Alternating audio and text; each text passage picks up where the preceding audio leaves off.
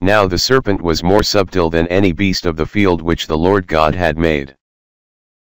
And he said unto the woman, Yea, hath God said, Ye shall not eat of every tree of the garden?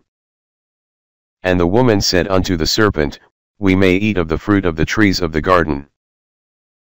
But of the fruit of the tree which is in the midst of the garden, God hath said, Ye shall not eat of it, neither shall ye touch it, lest ye die.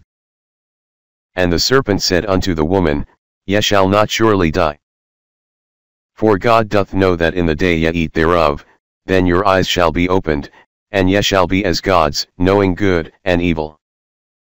And when the woman saw that the tree was good for food, and that it was pleasant to the eyes, and a tree to be desired to make one wise, she took of the fruit thereof, and did eat. And gave also unto her husband with her, and he did eat. And the eyes of them both were opened, and they knew that they were naked, and they sewed fig leaves together, and made themselves aprons.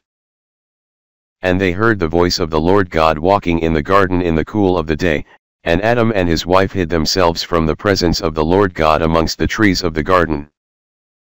And the Lord God called unto Adam, and said unto him, Where art thou? And he said, I heard thy voice in the garden, and I was afraid, because I was naked, and I hid myself. And he said, Who told thee that thou wast naked? Hast thou eaten of the tree, whereof I commanded thee that thou shouldest not eat? And the man said, The woman whom thou gavest to be with me, she gave me of the tree, and I did eat. And the Lord God said unto the woman, What is this that thou hast done? And the woman said, The serpent beguiled me, and I did eat. And the Lord God said unto the serpent, Because thou hast done this, thou art cursed above all cattle, and above every beast of the field. Upon thy belly shalt thou go, and dust shalt thou eat all the days of thy life. And I will put enmity between thee and the woman, and between thy seed and her seed, it shall bruise thy head, and thou shalt bruise his heel. Unto the woman he said, I will greatly multiply thy sorrow and thy conception, in sorrow thou shalt bring forth children, and thy desire shall be to thy husband, and he shall rule over thee.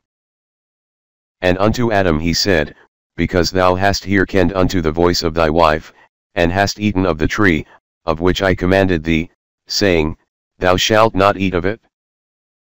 Cursed is the ground for thy sake, in sorrow shalt thou eat of it all the days of thy life. Thorns also and thistles shall it bring forth to thee, and thou shalt eat the herb of the field. In the sweat of thy face shalt thou eat bread, till thou return unto the ground, for out of it wast thou taken, for dust thou art, and unto dust shalt thou return.